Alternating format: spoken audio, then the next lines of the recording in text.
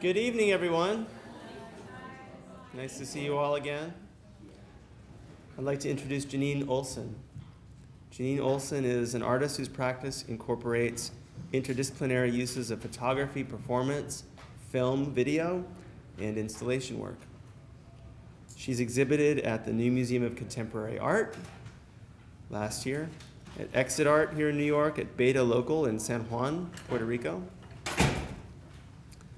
at X Initiative here in New York, Grand Arts in Kansas City, Socrates Sculpture Park over in Queens and Long Island City, LACE, Los Angeles Contemporary Exhibitions, Samson Projects in Boston, John Connolly Presents in New York, an excellent little gallery that is now unfortunately defunct, the Kansas City Museum of Art, Participant Inc. here in New York, and MoMA PS1. And also Pump House Gallery in London, White Columns here in New York, and Art in General. Jeanine has received several grants, including Franklin Furnace, the Jerome Foundation, the Brooklyn Arts Council, and the College Art Association. And she's also done residencies at Skowhegan and Smack Mellon in Brooklyn. Jeanine is an assistant professor of photography in the Department of Art, Media, and Technology at Parsons, and she attended the School of the Art Institute of Chicago and Rutgers. Please join me in welcoming Jeanine Oleson.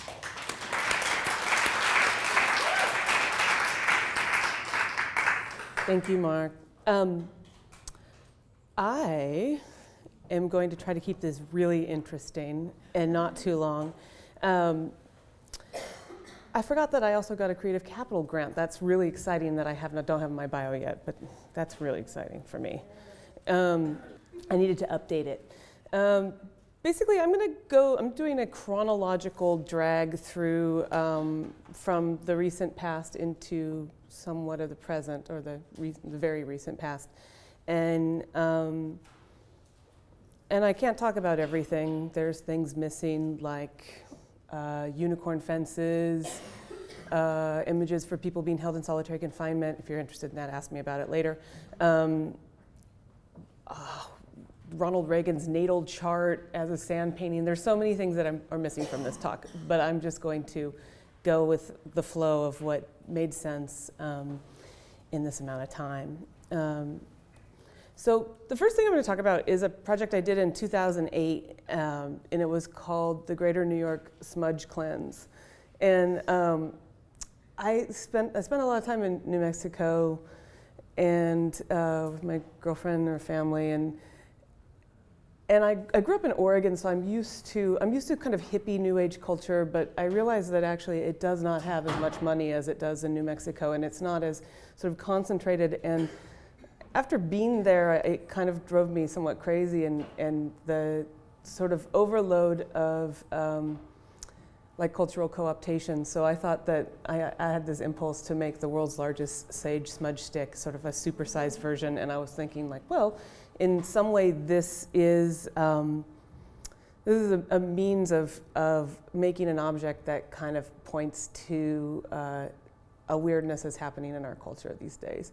And so I made it, but then I was like, well, what do I do with this object, because it's meant to be used, and smudging is the act of burning, and in this case it's in the Southwest, in many, well, actually in many sort of Judeo-Christian or pre-monotheistic cultures, the idea of bundling herbs and burning them, often like that act is about a cleansing. So in this case, in the Southwest, traditionally, burning sage is a way to collect bad energy and sort of dissipate it to another realm, which we need a lot of, I would say. And so I live in New York, though, and I was like, well, I'd actually like to do something specific to New York, and I set up this series of events in 4 different places in New York. So one, and I sort of thought of it as a traveling cleansing ritual throughout New York. The first was in Greenpoint around the oil spill. The second was in Gowanus Canal, naturally about the sort of devastatingly polluted water there. The Manhattan's West Village on the piers, sort of the way that queer communities and communities of color or poverty has been driven out of the West Village with gentrification. And then the last was the day before the U.S. or the 2008 election. So I was thinking a lot about what's happening in terms of the economic collapse and also what president is coming in. So after I made the stick, I submitted to the Guinness Book of World Records, which they never got back to me because actually you have to pay them to do anything. So, but this is the first event in Greenpoint, and this is at the Newtown Creek, which is an incredibly polluted waterway. But one of the reasons it's polluted is that there is an oil spill underneath Greenpoint that is still sitting there because no one will take responsibility for it. But at this point, the DEA is actually it's a Superfund site, so that's good. That's happened in the past 4 years, I believe. But it's, I think, between 15 and 30 million gallons of crude oil sitting underneath that neighborhood. And at the time I was living there, and people who have lived there have very odd cancers.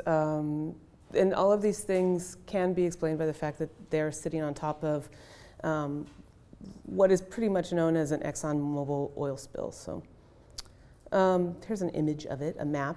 And this was from one of the handouts that went to people who were interested in the project, or like as we sort of had a procession around the edges of the spill. This is the other side of the flyer. Smudging, what's that? And you know, it was an interesting project in one way because I was thinking a lot about public art and community, or sort of what it means to sort of enact a creative project in a public space, and who is it for? Do they want what you're giving them? And what are they bringing to it, and how are they kind of interacting with the idea? So in this case, I thought, like, I'm going to make this a really absurd project that in its heart has some desire to actually change and modify a situation. Some people thought it was extremely funny and snarky. Other people came to it very spiritually. Other people had no idea what was happening. And it was so we would eventually kind of gather, it would be a lot of friends who were there, and then sometimes we would gather other people as we sort of walked through different areas of New York, doing something that was not, in this day and age, it is actually hard to do something that catches people's eyes or is in some way unusual. Because if you think about what happens in public space, spectacle is at an all-time high, right? You know, I mean, it's a lot to grapple with. So this is at Gowanus Canal, and this was actually the first at the ExxonMobil spill. I did that partially with the collaboration of Riverkeepers, which is an amazing organization that was able to level some suits against ExxonMobil and bring a lot of attention to that oil spill, which I would say, in effect, is why it is now a Superfund site. In this case, I had an Oktoberfest party with the Gowanus Dredgers Club, and they basically bring people into the water of the Gowanus Canal as a way to teach them about what's happening in that space, right? So that's a space where if you fall in it, you should basically go to the emergency room immediately. They were studying sort of super bodies living on top of the canal water, because as antibodies become irrelevant, or as they become, they don't work, basically, these super bodies may. Or there's like a famous case where they were finding like gonorrhea in the Gowanus Canal existing. So it's a beautiful waterway, but it's an interesting thing to think about that this organization, the Dredgers Club. Have any of you ever done this or been there? Been to the Gowanus Canal? Or you can go there if you look on their website, you can go and take a canoe out. But it's a really interesting way that they work in a community to actually bring people into the place that they should be concerned about in their neighborhoods. Okay, and then this is the third burn, which is the West Village. It was from the pier, which is, you know, traditionally and still a place where like gay and lesbian, trans people have gathered for like decades. And it's also a place where a park has been built, or sort of a park has been enacted that doesn't want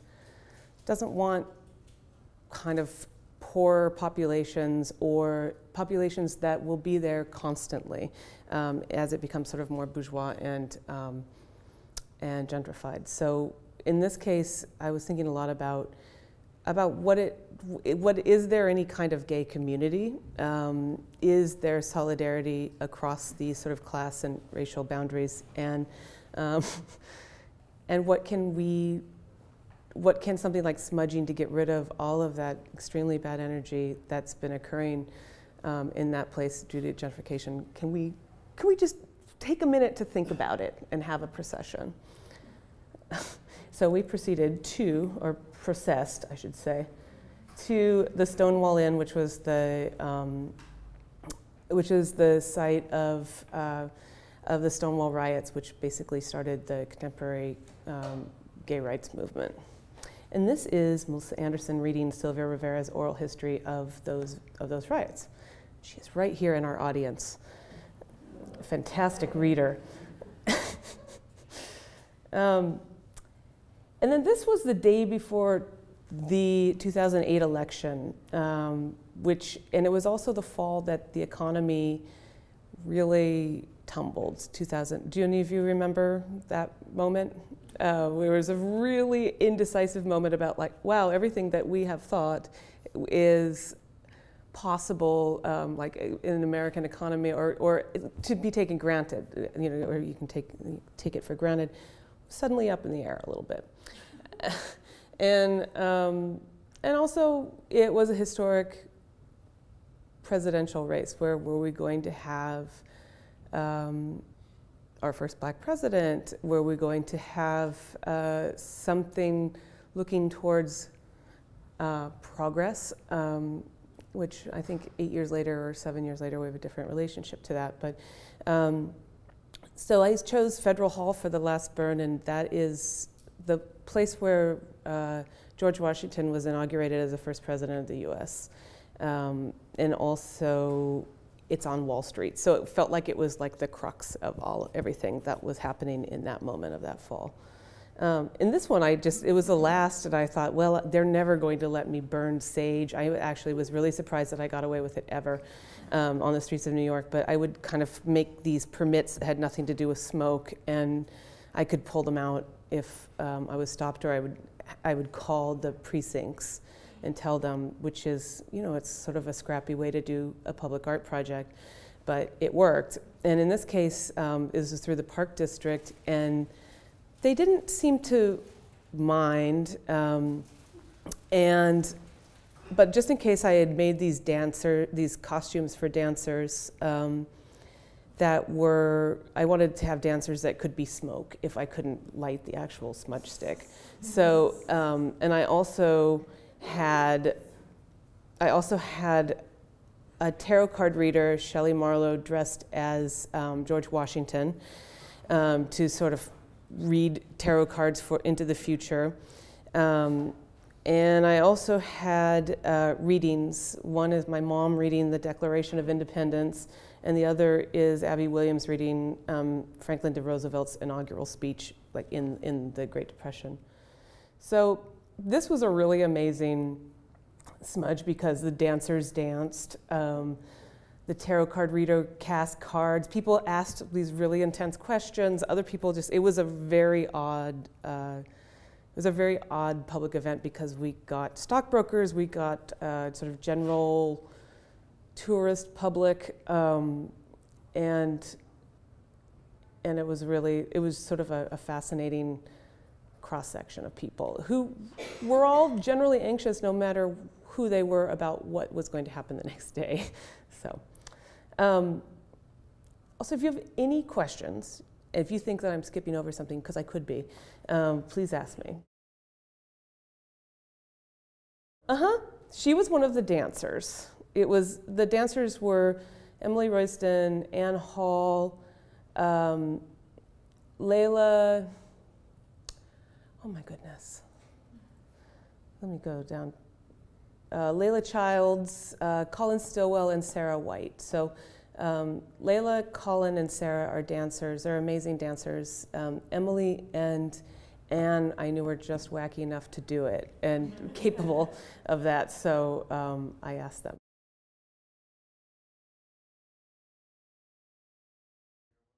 Yeah, definitely, definitely. I mean, I've been in a million people's performances. I think a million people have been in mine, certainly, and I think that's changed for me as I've gone. This felt very much like putting together groups of people who were interested, or in this case, the other person in the muumuu, the matching muumuu, is Leah Gilliam, who's a good friend, who was just kind of there on the first one, and she was like, "You can't carry that thing by yourself." And then I was like, "Oh, yeah, I guess." Yeah. And so she carried it, and then I was like, "If I make you a muumuu, will you do it next time?" And she said yes. So and then for the readings, Melissa, our esteemed guest here, also, I just thought about people I knew that were friends that I could ask to come and do these readings, who would have a personal investment in one way with what it was that they were reading. So Melissa read Silva Rivera, which I think you had a fantastic time doing. Jeff Hendricks, who is an older Fluxus artist, I had him read a portion of Whitman's Leaves of Grass about being in the city. Actually, Emily Royston read the Gay Activists Alliance guideline, or their sort of organizing principles, and Robert Marshall read an oral history of a lesbian who had just missed the Stonewall riots because she was like, well, they happen all the time in New York, it's fine. And so it was this, these sort of like missing a history as an oral history. No, there was no music. I said, imagine that you're smoke and move in a circle around the plinth. That was my direction. And I gave them the signs that had existed that said things like cleanse, smudge, New York. And then, of course, this one said tarot for tomorrow, but that was special for Shelley. But it was a sort of like ragtag takeover, and I think even the people who ran the space, they were really used to having protests, but they had no idea what was going to happen that day, and they were really surprised.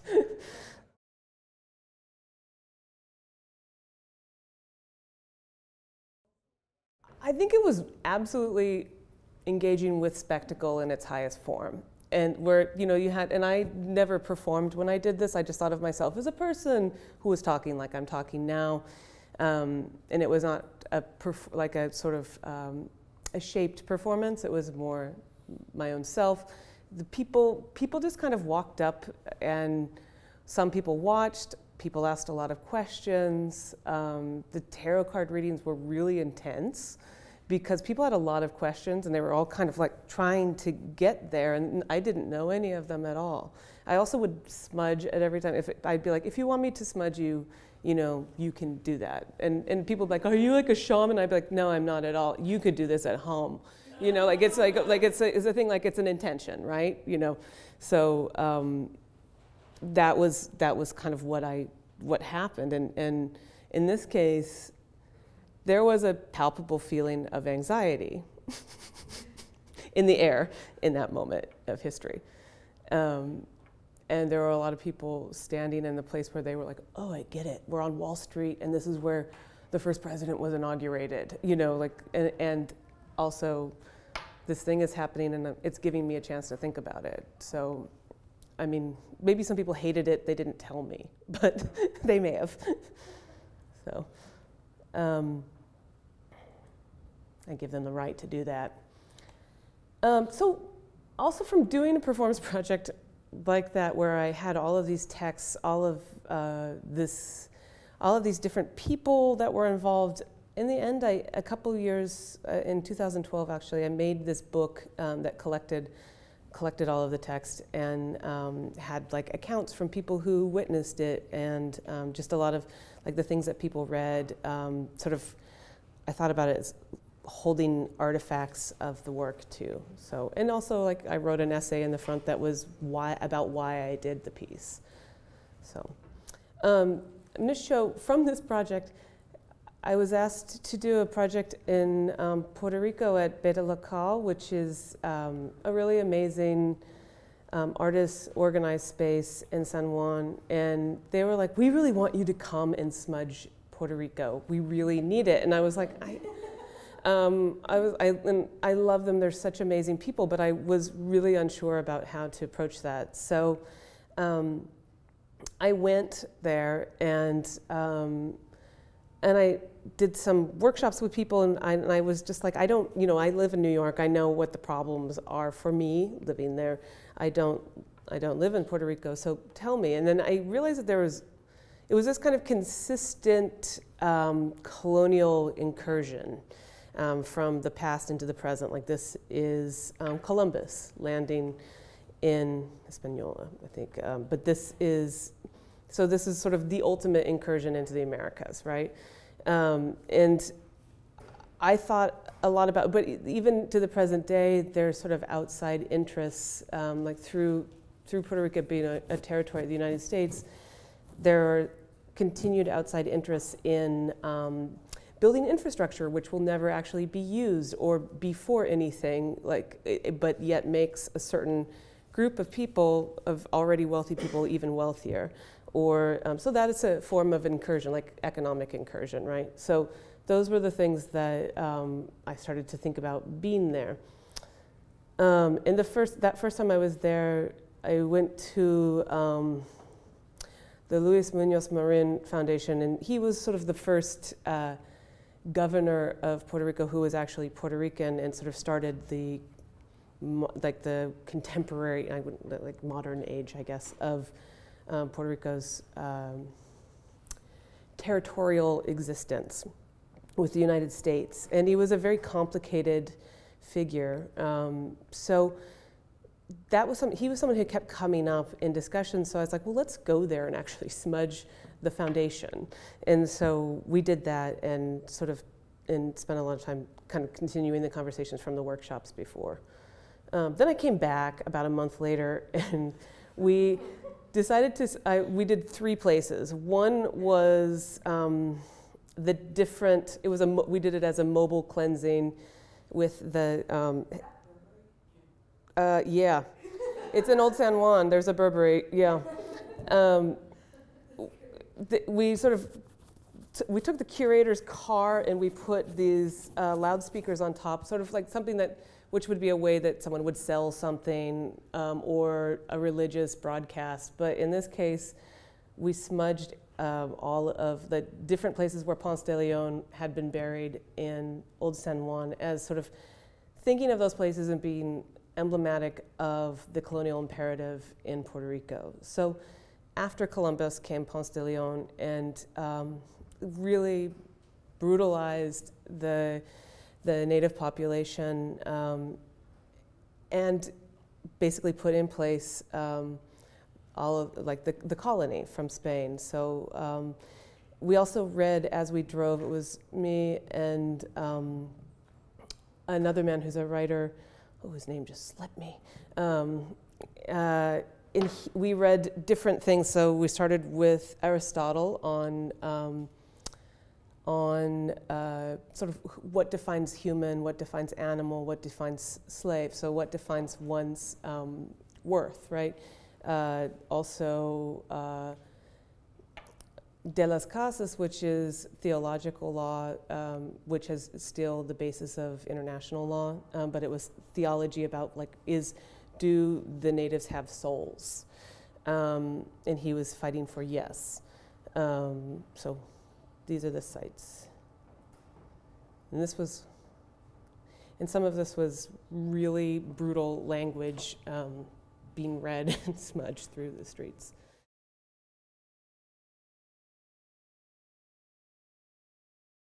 Sure, I would say that I'm not a research-based artist by any means, because that is not the final place where I don't think my work really exists essentially in research. I think I do copious amounts of research, and I transfer that to form, like in some way. In this case, it was like excerpting text, right? So it's a bit more, like you see the trail of research much clearer. But yeah, it's something, I think I learn from my work because out of curiosity, and I bring things to it in that same way, right? Like that's a part of, I wouldn't go to Puerto Rico and just light up a smudge stick. Like, you know, that I would find that to be a highly problematic position as someone making culture in a place, right? Or actually anything that I do. Like, I think that it's very important that I am curious, well, I just am curious about like the situation in which I'm about what the topics are, what the place is. If there's no place, what is it that I'm actually interested in for the work? So, all of it. There's no rule, really, I don't think. Yeah, there can be.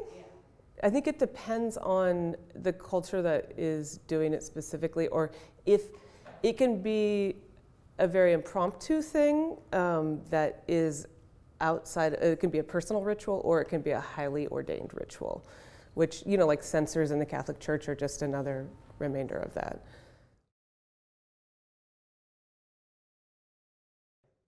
I mean, in some way it's research. It's like looking at the historic place of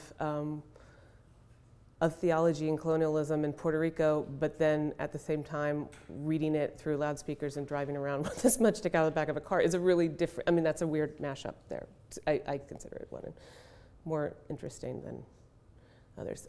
This is a place called Paso de Indio, and it's a place where they wanted to put a gas line through, like sort of through the center of Puerto Rico, which makes no sense. It was to go from one side to the other.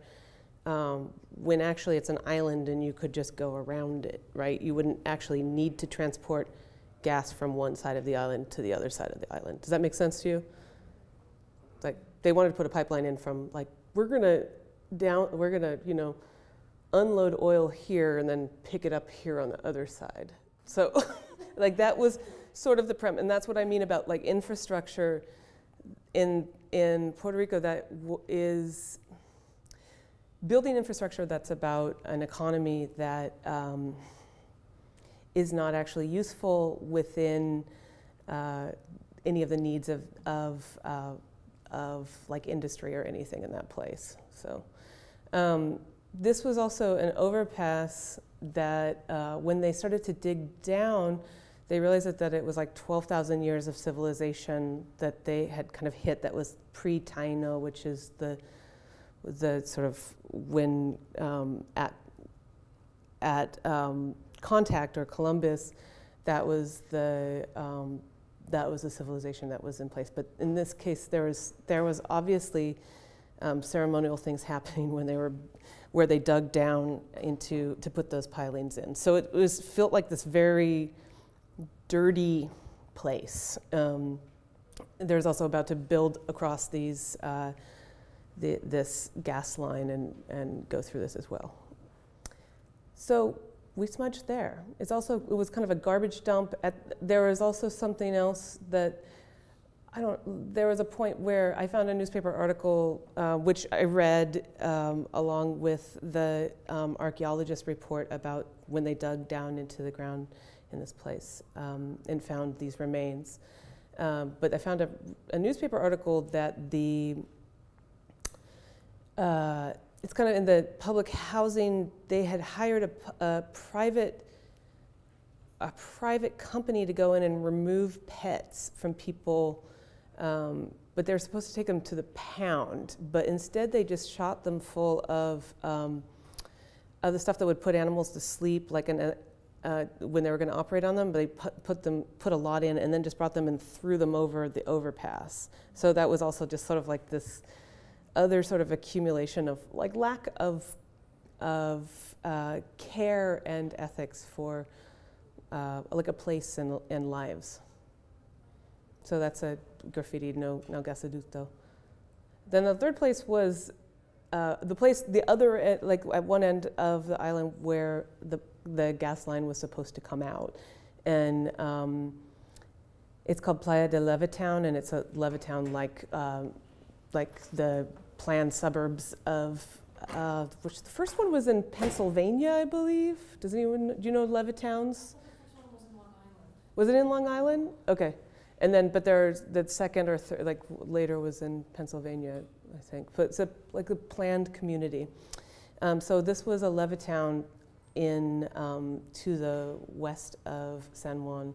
But it was also a place called El Resort, which was the people who lived there had built, it's also a lot of garbage washes up in this place, and they built this amazing resort out of stuff, but it was about to be closed because of the gas line.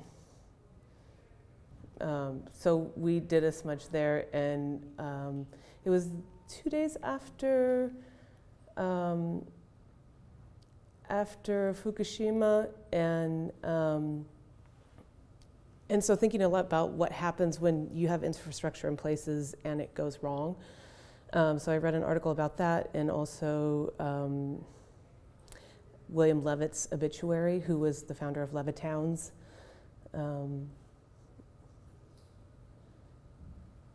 And then Beta Local produced this lovely book of the texts and images. So I'm gonna talk real quick about this, watch me. This was a project I had gotten a grant to go to Svalbard, which is an island in the Arctic above Norway and Russia, more Norway really.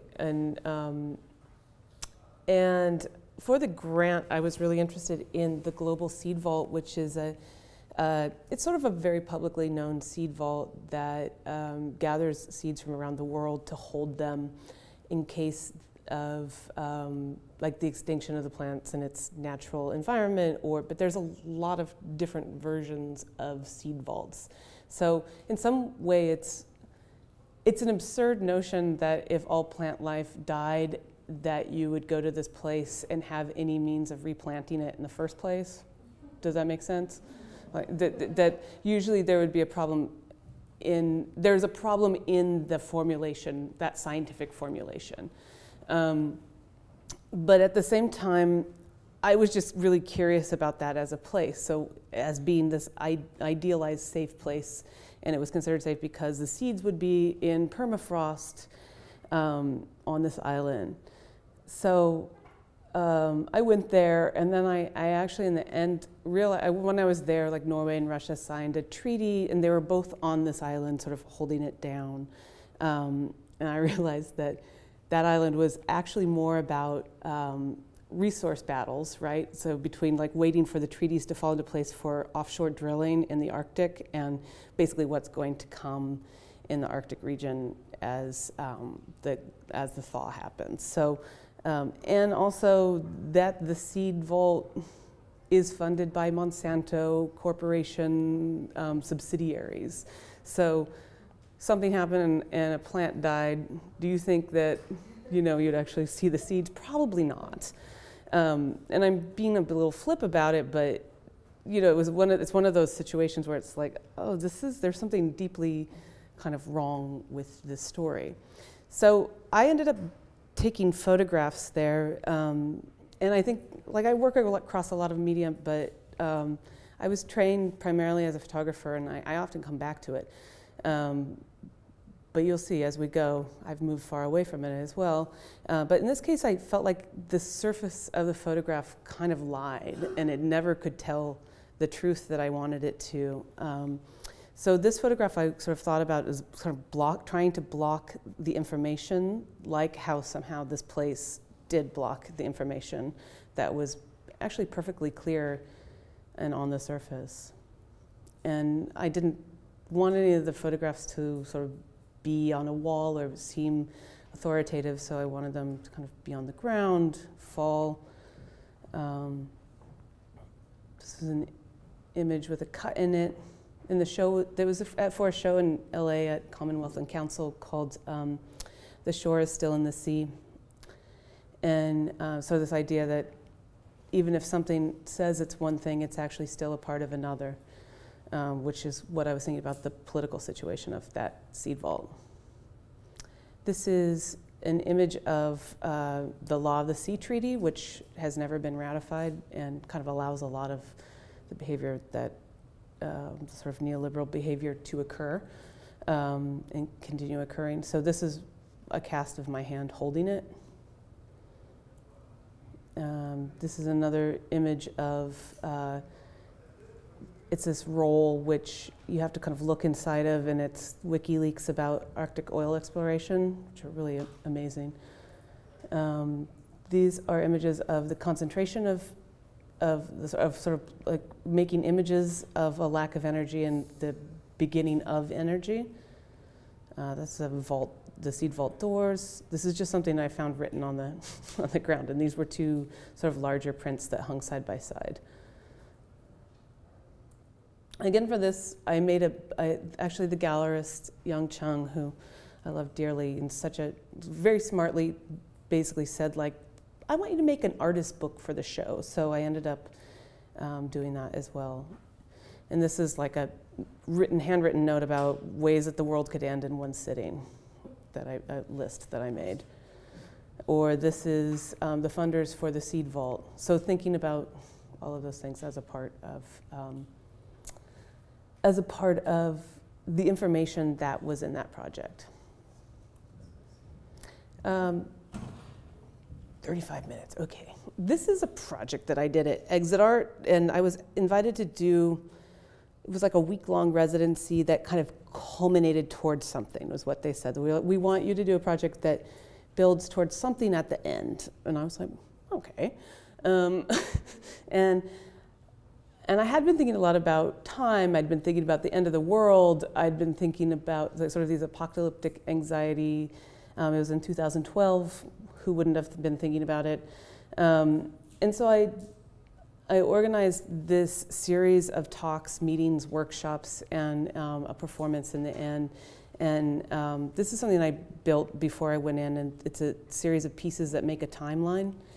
And then I just started through the week having these groups. So this is a physicist, Dr. Paul Halpern, who came, and we had a book group where we read an H.P. Lovecraft story, the short story, The Time Machine, and then he talked about how,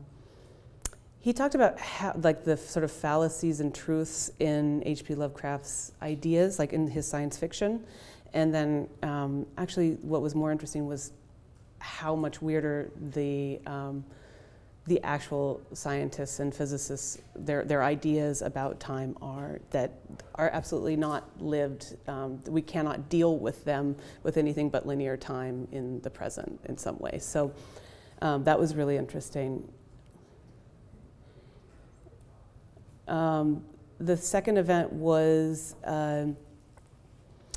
it was a discussion with I sort of cold called this opera dramaturg, Jeanine Oleson, and asked her if she would come in and talk about the last act of Gotterdammerung, which means like Twilight of the Stars in German. And to talk about, in this case, women and retribution and like an end time. So that was really interesting. This was it was called a readiness workshop with Ann Hall, and we made Mayan astrology, like horoscope readers, which were really complicated wheels to figure out your Mayan horoscope. And then we hired a yoga mime, who was this woman who specialized in doing mime with yoga intentionality. And we had her mime to the Mayan creation story. So it was like this workshop and then this kind of performance that she interpreted as she heard it, which she was really game and really amazing. And then in the end, there was a performance kind of about the week. And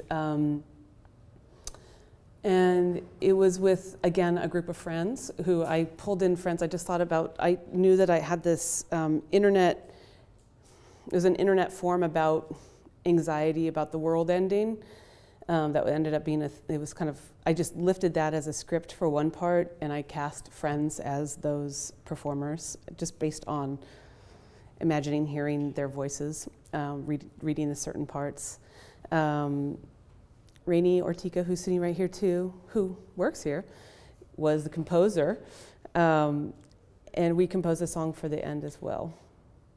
This is an interview with my dog about her consciousness. So about her consciousness and her concept of time. So some of the questions are, is your desire for food a sign of consciousness or a reflex? How do you react to the statement, animals are highly emotional people with very limited intelligence? And then this was sort of like something that, you know, was an unanswerable question. And then this is the internet forum being read as a script by the performers. And it turns into a sort of theological battle about, well, Catholicism is trying to enact itself, and then someone else who's written in the first place has some anxiety and is trying to understand that anxiety and not getting much help. And other people are piping in, as they do on an internet forum, with like, I'm afraid all the time, and then they disappear, you know, which is like a really interesting way to think about it, like using a script. And I was just like, I'm just going to lift this and use it in real time. So that's them reading. You know, some of these people are repeat performers. And I asked them just all to hold the sign, hold the timeline together. And it ended in a song about the end of the world, which Rainey and I worked on together, and it was really fun. And a lot of these things end up kind of ongoing. So then when the timelines turned over, they were just these very kind of ranging statements, like, you know, alliteration to I'm fine. Okay, I'm gonna move 41 minutes, okay? Keeping track of myself. I'm gonna talk now about a performance which led into the work at the New Museum pretty directly for me. And it was a performance at X Initiative and also at PS1 MoMA that was called What? And it was a performance that was largely about language, or the failure of language to explain or tell about our experiences or history even.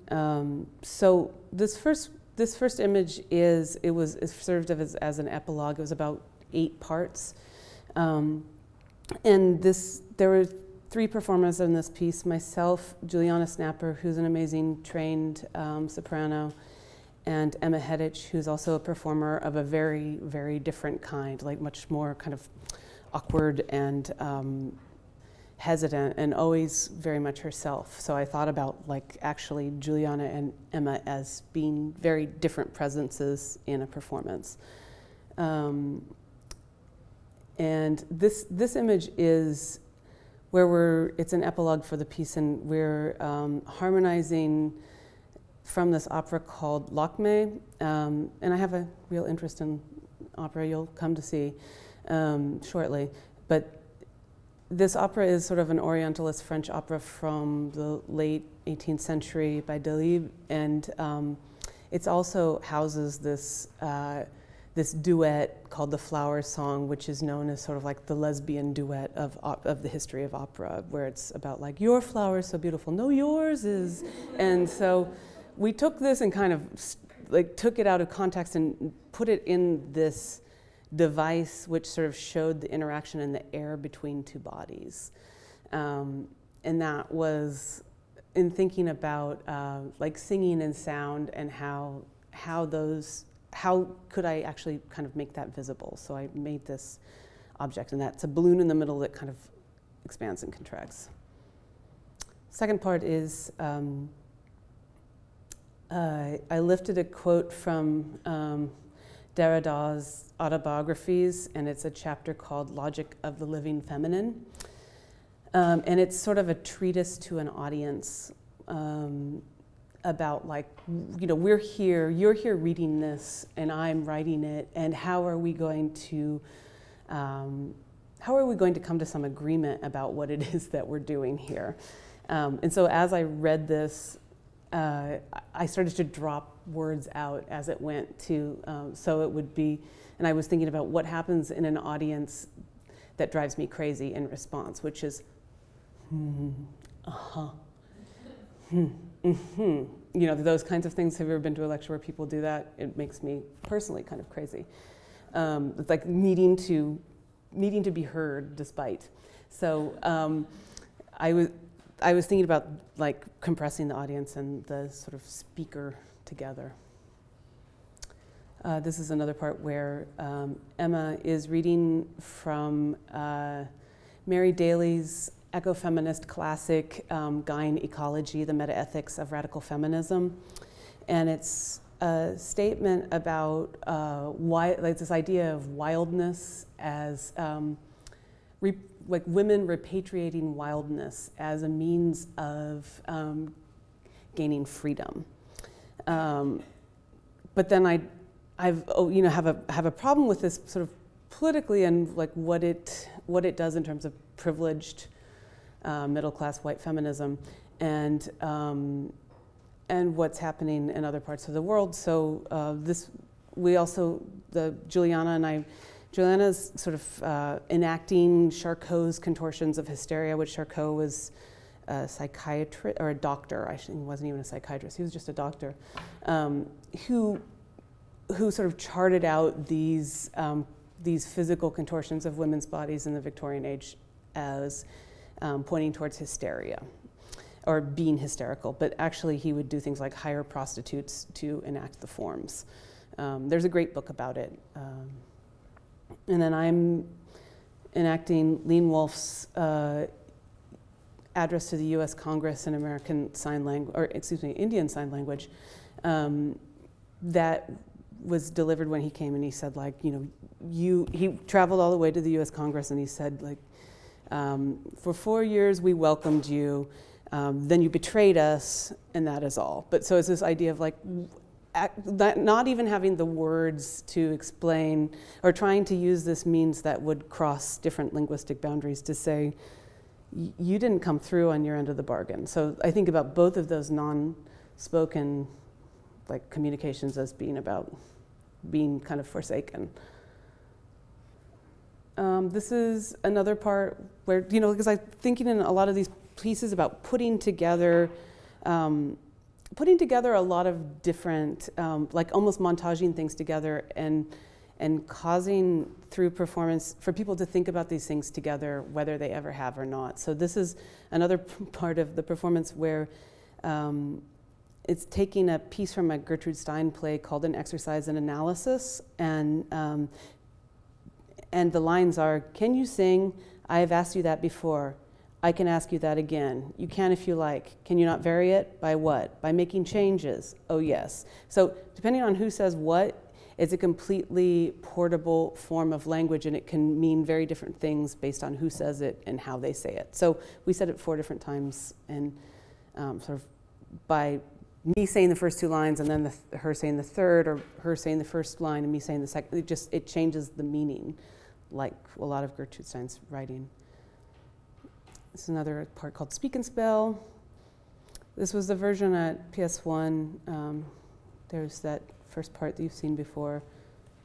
This was without Emma, just Juliana and I. And this was much more, I thought about this as being much more plugged in, and the first version being kind of unplugged, because we did things like we used the sound of albums, or of the dragging of the needle. And in this case, we used the albums to sing kind of like the pinnacle part of this performance, which was a call that this woman, Sandra Harold, made to 911 in Connecticut in 2009, when her chimpanzee attacked her friend.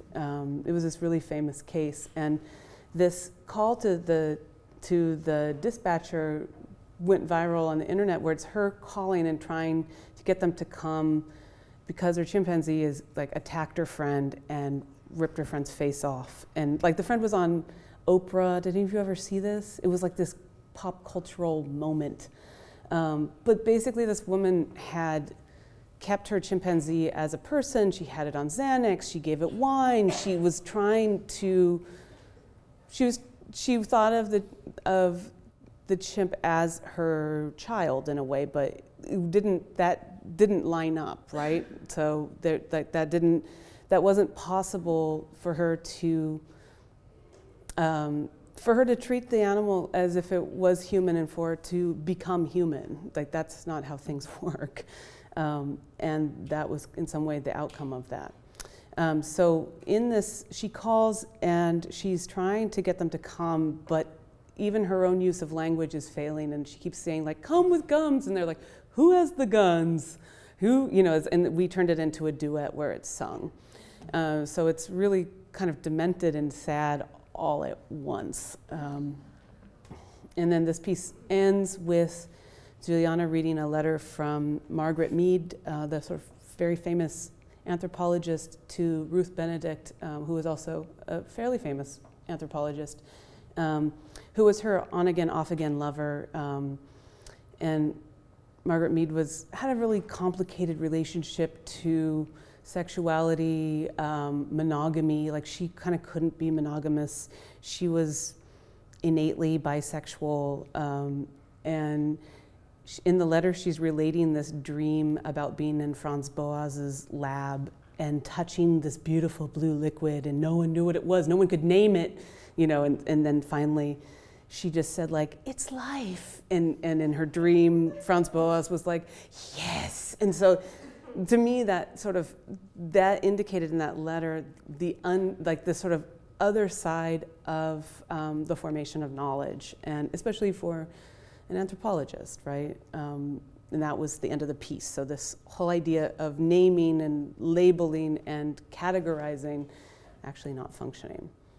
And this was a book I made for this too, because if you don't know anything about me yet, you know that I love a book.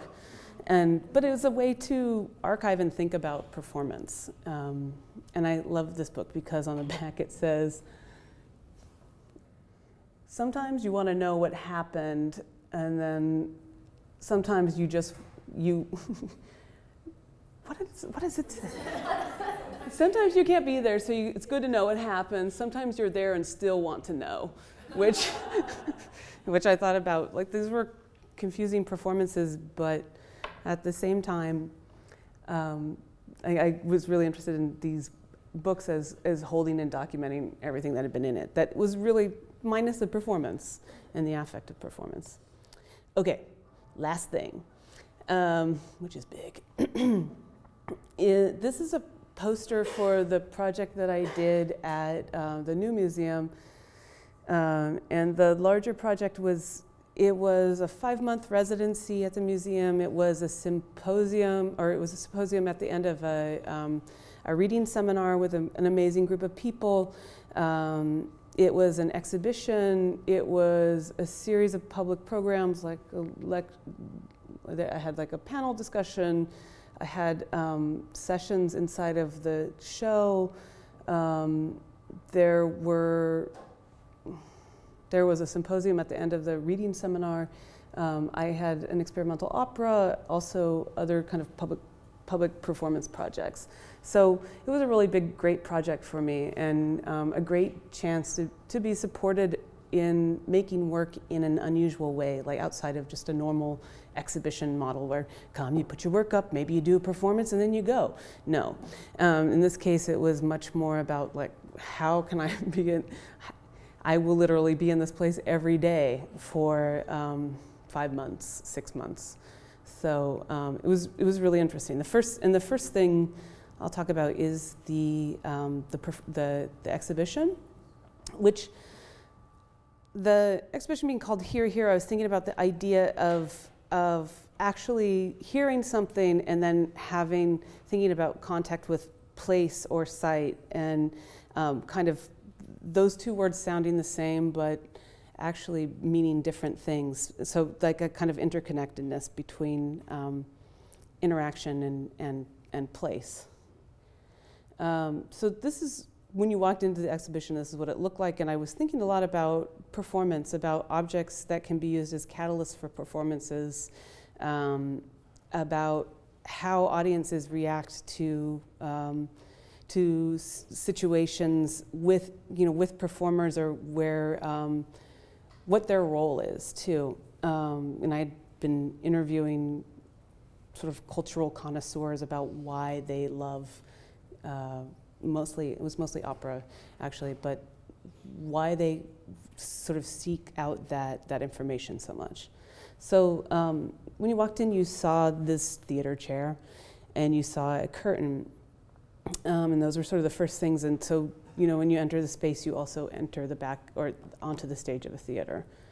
Also to the side was this print, which is a kind of folding, a print that's also an object. It's an intaglio print, and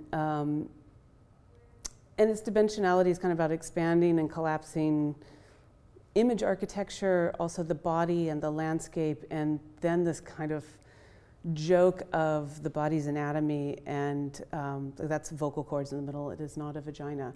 But I sort of loved that conflation of the scope with like a fear of the female in the end, but instead it's about sort of a vocality.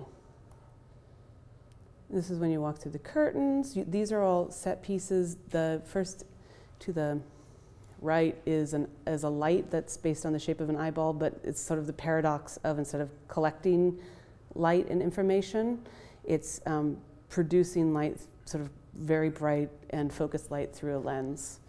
The other is a mountain that's also a cave, and then the other, which we'll get to, is a horn based on the shape of the ear. So it's the interior of the cave, and that's all handmade felt. And for me, this is about craft and making space in my work to actually have craft occur too. So with Kim K, we made, I don't know, yards and yards of handmade felt out of wool. And that's in complete contrast to the sort of the hardness of the mountain. That's the eyeball light. And then this is a brass horn based on the shape of the inner, middle, and outer ear. So again, it's a paradox. The reversal of the ear is something to collect sound, but instead it's creating it. And there's also these inserts that go in that sort of roundish tube area of the horn that are it's the shape if you do research on synthetic speech, a lot of it's about the shape of the vocal cavity to make vowels. So these are these are these inserts for the horn that are like A, E, I, O, U. So the vowel as being kind of the creator of language or definition of language. That's the cochlea.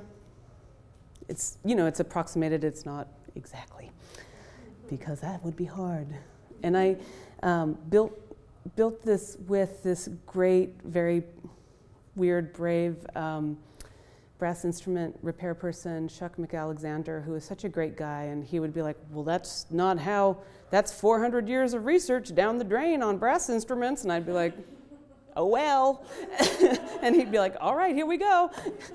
I'm changing, because he'd be like, the width of the tube is like this, is only this, and the length is only this. And I was like, well, that's not really what I want. And he'd be like, great, okay. So, but a lot of horn brass instrument people were just, they didn't want to touch it because it was not something that they were interested, I don't know. It did, you'll hear it in a minute. And as you kind of came in and turned around, there was also this video installation. And it was it was from a performance project called the Rocky Horror Opera Show. And this came out of my research project, where I'd been watching this documentary about Fran Lebowitz, and at one point someone said, like, what do you think the effect of the AIDS crisis was on arts and culture in New York? And she was like, in her sort of, you know, over the top way, was like, it killed everyone who mattered died. And which a lot of people did die. But she then went on to talk about, like, what does it mean to create culture when you don't have an audience who has been there caring about it for a long time, and pass that knowledge on in sort of non-familial ways, and is kind of very queer, really, or, you know, was, and also makers, like, in terms of cultural producers, what happens when you lose a big chunk of people in their vital time to culture. And then I was like, that is, of course, so devastating, and yet another way of thinking about the AIDS crisis. But I also was thinking about, what is it that compels people to be interested in culture, in the cultural form that they are really riveted to as an audience member, as a connoisseur, or like a non-professional lover of a form that often, you know, before this century, those were the people who were art historians before it was professionalized, right? Or those were the people who wrote and collected the information about performing arts. And so, because of our professionalization, we don't really, you know, in the arts, we don't have a place really for that audience right now, other than supposedly having them as subscription sales, but I think that's actually something quite different. So I decided that I wanted to do something where an audience could interact with performances of, Corey Ellison, who was the person who came in, I cold called to come in to talk about Gotterdammerung. I was talking to her, and she was like, let's do this, let's make this happen. And I was like, okay, let's get opera singers and do sort of like a best of performance, and also at the same time engage an audience in somehow being a part of it in a different way than how it's prescribed to behave with opera or like classical music. So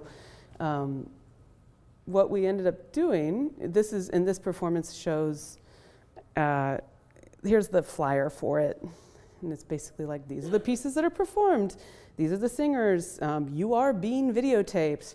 And we had Kim K and I, who helped me make the felt as well. I asked him to be in charge of designing costumes based on the different arias being performed, and which is basically like Carmen, Mini Mantillas, poor people, rich people,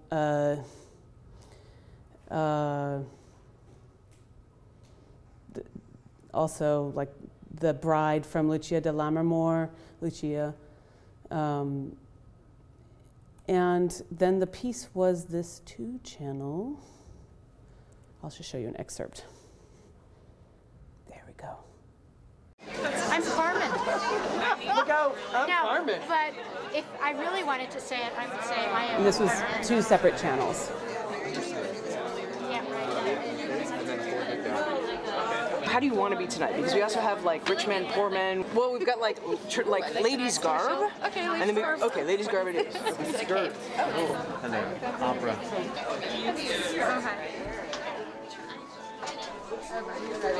No, what kind of clown am I? Am I an obnoxious clown or a Pagliacci clown? Yeah, you know what? It's your little world. Here's the makeup. We've got. Okay, so I also invited in sort of hardcore opera fans, which that guy right there is a hardcore opera fan, which he sang along with the chorus. There was other people that sort of interrupted it as it went. But you know, he was like, what kind of clown am I? Am I Pagliacci? And it was like, yeah, you're Pagliacci, like in the end. But I love how Lisi, who's standing there, didn't actually know it was Pagliacci and went, it's your little world. But in fact, it was Pagliacci. Let me go a little further here.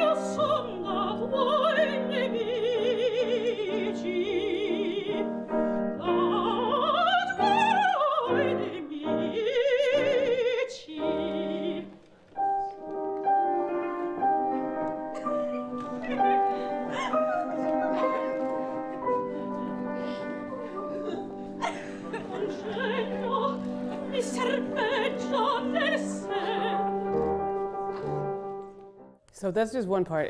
It kind of went, it was a really interesting night because when you tell people like, you can do whatever you want to. Here you are in costumes. Here are some costumes, you sit here and you are being put in close contact with these really amazing opera singers because they were really superb and they were very game too. And you're allowed to sort of do what you'd like. And that was interesting because the whole room vibrated. It was like it suddenly became a 19th century audience again that had a really different engagement with the form than I think what our kind of removal at this point is. We associate like a complete removal from classical music, right? Where you have no contact, you can't cross the line. But in fact, audiences are very important to opera singers in terms of the reaction that they elicit. Okay. So that was a strange way for me to think through like an audience and their reaction. There's everyone sort of sitting in there. It got really crazy at certain points. It got very quiet at others. This was sort of like the pinnacle moment where someone came up and took a selfie with the singer, which I was like, of course you did. You know, that of course this is sort of what people will do, which I felt like he did that because he knew he was performing contemporary culture for everyone. And then back to the exhibition, the space is kind of an L, and the back corner of that exhibition space has always seemed to me, and being in it, to be a bit like a closet. So I literally used it as a closet for the costumes. So like this sort of leftover remnant.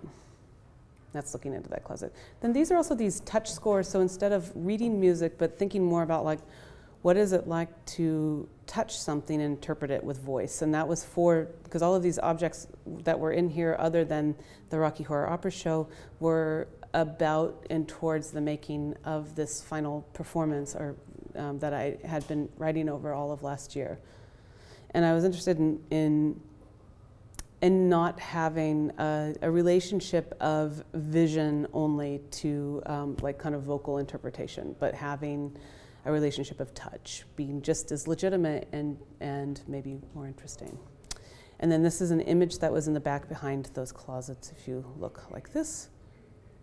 And again, this idea of caves, or which I hadn't really talked about yet, as sort of this idea of the formation of knowledge in one way, right? Like you have Plato, and also this conflation of the body with landscape, instead of a separation of the human and the site in some way.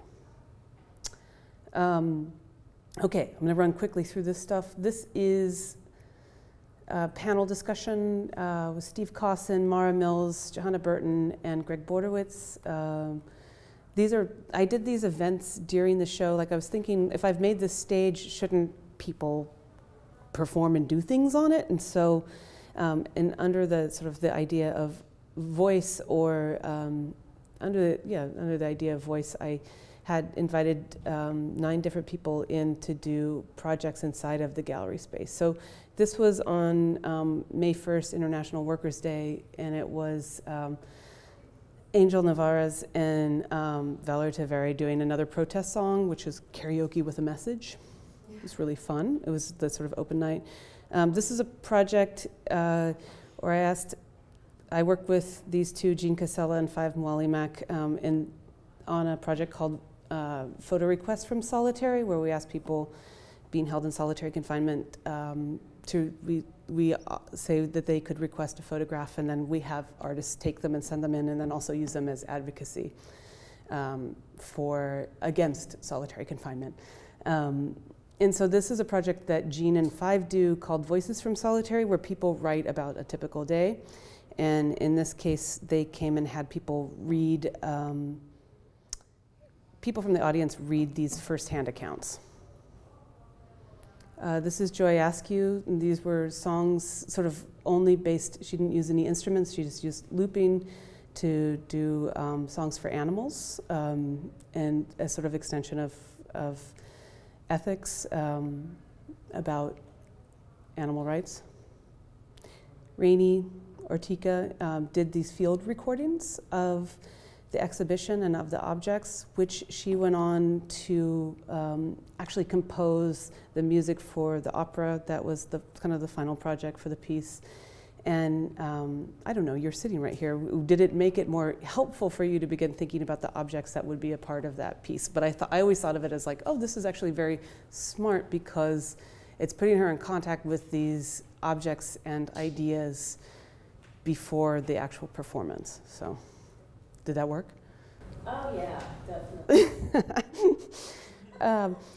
This is Bea Santiago Munoz, and this is an informal seance with the ghost of Carlos La Sombra, who was a prison rights activist and a founder of the Nietas, which is a prison organization in Puerto Rico. And it was like the last recording of his voice, and a book and a copy of a book. And so that was really interesting because all these Nieta guys from New York showed up because they'd never heard his voice. And they wanted to because he was very important to their organization. This is Jali Mansour giving a talk called Negative Articulation Toward Revolution. This is Kara Baldwin doing a project called, like, trying to enact a human microphone, like from the Occupy movement in the gallery space. This is my barbarians singing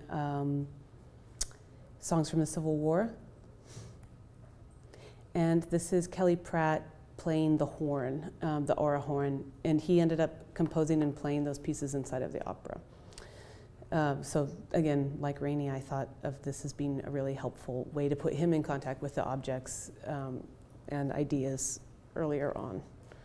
So this is a sign that went up and said, sometimes objects are made to be used, which was an interesting moment in the world of a museum, where I was like, now I'm gonna take most of these objects downstairs to the theater. And they were like, two people will touch them? And I was like, yes, we'll sign things. And then we did these kind of outlines, like body outlines for the objects for the week that they would be out of the exhibition space. And then they came downstairs and they were in this experimental opera, also called Here, Here. And this piece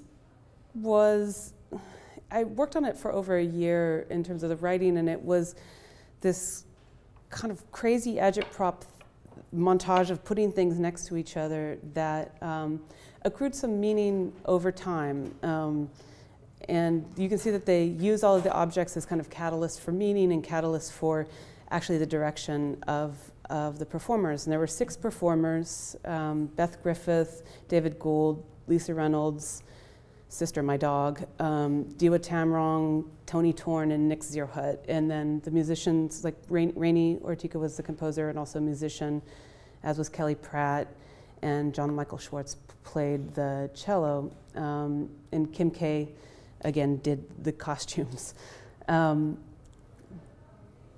And these are just some images of different moments. I could also show you an excerpt, and we can end there. This is, it sort of moved between these highly theatricalized moments, and then this is a moment in the piece where the performers are just, I had prompted them at a certain point in rehearsal early on where I said, tell me the first memory that comes to your mind. And they all told these stories, and so then there was a point in the performance where I wanted to stop the theatricality, and they actually just told these stories. And their costumes are based on these kind of classic Socratic theater, but they're also wearing these blinders, kind of like the slaves that are written about in Plato's Republic. This is a talk show with my dog. This is a statement that is, it's, hi, how are you? Oh, how could I forget this? We need help here, please send help. But it's like the removal of all of the vowels. So communicative vowels. This is a touch score. This is a portion. The horn would come in at certain points and kind of punctuate the piece. I sort of thought of it as a punctuation into the form. There's a picture of shadow puppets, the performers. And let me show you the actual performance, because it's far more interesting than me talking about it.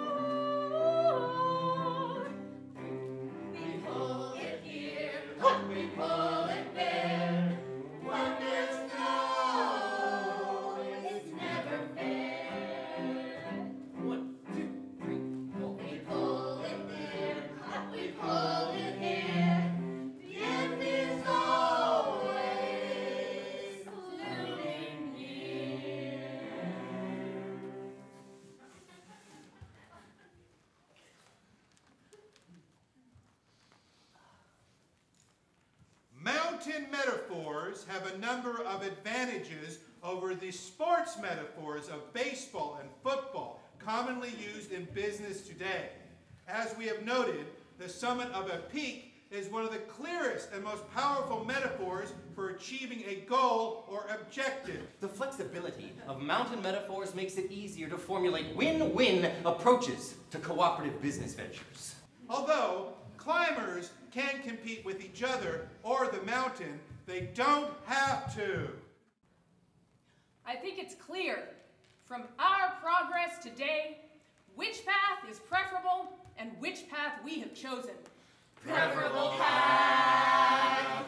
We know that the problems we face are made by human beings. That means it's within our capacity to solve them. Problem solve capacity! Preferable path! Problem solve capacity! Working population! Idly accept! Decisions define! Promise defeat! Detention prosecution! Compounds case! Politically, socially, economically, legally! Pluralist connectivity! Favors! Cannot function! We scan! Teleconferencing in, our guest today is Sister, a canine who we live with on a daily basis and yet know very little about. She's granted us a rare interview and what I hope to be a more in-depth understanding of what makes Sister and those like her tick.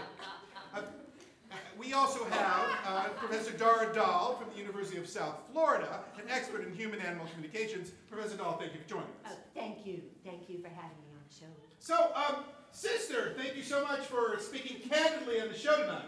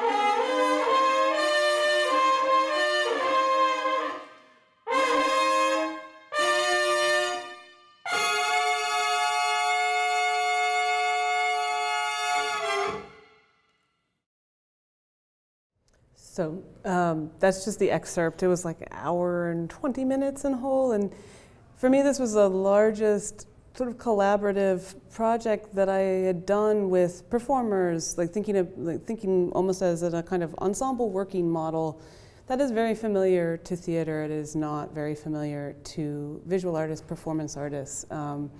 Also working with musicians and at the same time keeping sort of the craft of the objects at a certain place so that they meant what I wanted them to mean and carried their kind of quality at the same time. So that is that piece. And that was sort of the culmination of the piece at the New Museum for me. Then I guess the only other thing I have to say about that, and I'll close that I just shot this piece of them, all of those performers, and that piece actually had over 23 parts, and it was really hard for those performers to remember all of those 23 parts and the order they went in and the lines on top of it. And so I just did this piece with them. I shot it about 3 weeks ago, and I had them come back to the same theater at the New Museum and try to remember the piece with zero preparation as a kind of the idea of what is an archive, what is memory, and how much does it decay and how much can they resurrect it. So this is a piece that's at it's at Pierogi right now in the in Williamsburg in the boiler room space.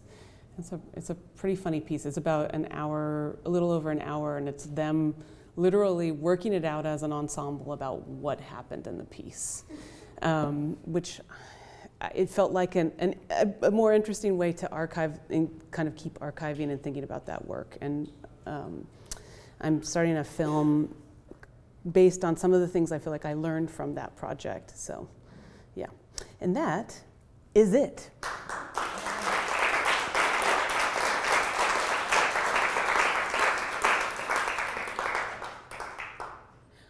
Do you have any questions?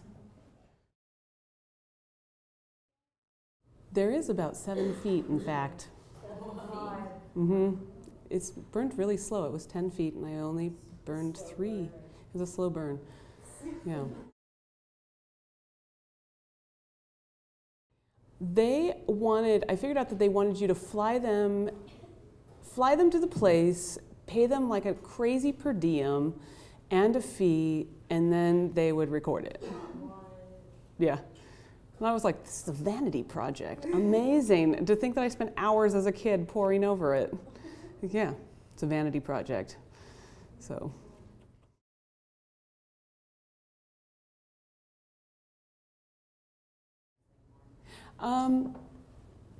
Yes. Yeah, definitely. Definitely, because it was really, like Mark said earlier on, I was working with people I knew, people kind of in my community of friends,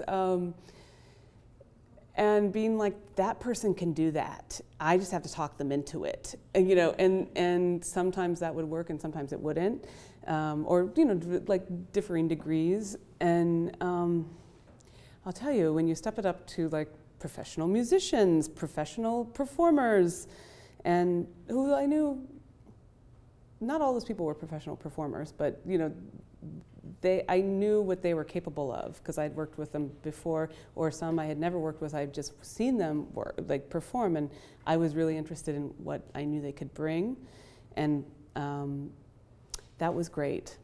That was really helpful. It helped me grow what I could do in a staging exponentially, I felt like. So, and I had just spent a year in an R&D group with a lot of theater people, and as a very odd person out. But I learned a lot about craft from them. So, that was helpful too, because it's all different kinds of craft. So.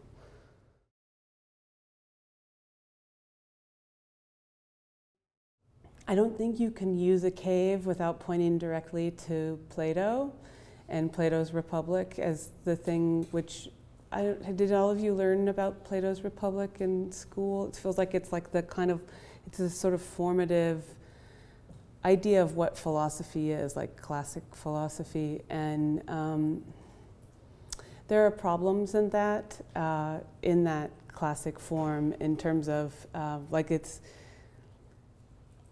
I was thinking about, yes, it is. You know, the story in Republic that is being told is about these slaves with blinders on, so they can only see the shadow of what's happening behind them. So they're learning about this kind of representation. Then one of them gets taken out, and he's forever changed by seeing things directly and understanding that relationship to his vision before, and he can't go back. But in that is a problem of I actually won't go into that. But it feels like an inevitable part of our perception, right? Like that story points to perception and how we tell the stories of our perception and our knowledge. And so for this project, like the entire thing felt a lot about bodies and like the internal and the external and paradox of the internal and external. And so a cave became a way to just point directly to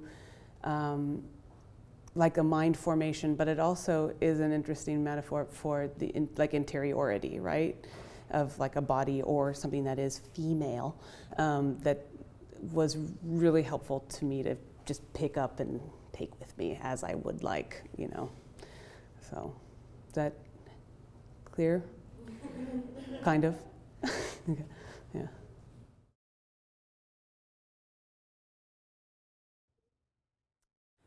That's hard. It's hard to ever leave a project in some way, but in this case, it felt like I was trying to learn how they were operating as a unit and as an ensemble unit, and I actually just learned a lot in the past couple weeks of shooting and then editing that I will then use in how I organize them to work in the film.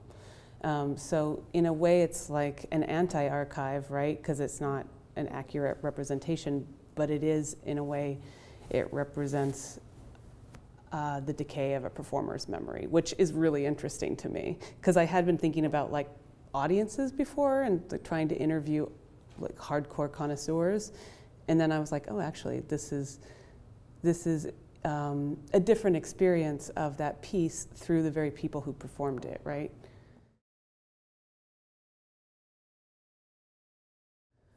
That's when life's at its best, like, you know.